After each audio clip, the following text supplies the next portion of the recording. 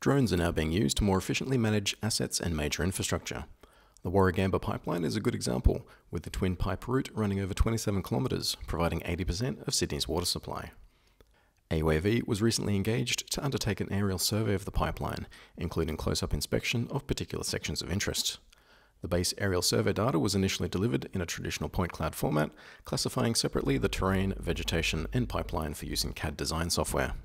You can also see that same data for the whole length of the route in our online 3D inspection and GIS data viewer, which makes it securely accessible to anybody using only a standard web browser without needing a powerful computer or specialist software.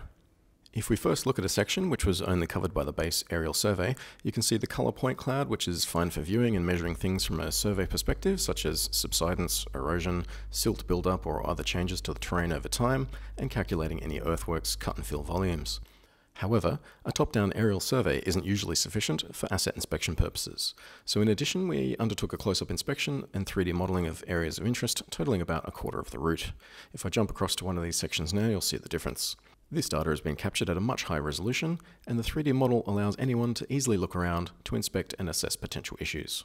Cracks in the anchor blocks or head walls are easily visible here, and being able to view from all angles helps to assess whether that's just superficial damage or an important structural issue to be corrected soon or monitored over time. Annotations can be made on the model with notes and a comment thread allowing everyone involved to discuss and collaborate, increasing the value of this data over time and clarifying for everybody what needs to be done.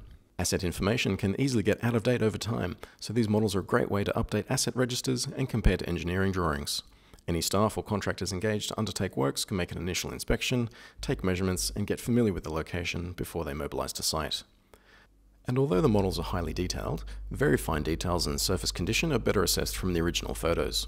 Insight makes this easy to do, with its linked 3D and photo view, meaning you get the best of both worlds, with an easy-to-navigate 3D model on the left, linked to the nearest matching photo, which can be brought up anytime, as well as exported for reporting.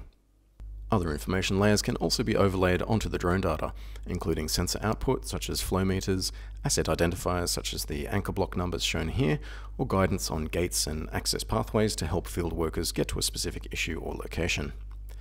AUAV is undertaking this work with all kinds of assets right around the country. For more information, you can find us online at auav.com.au.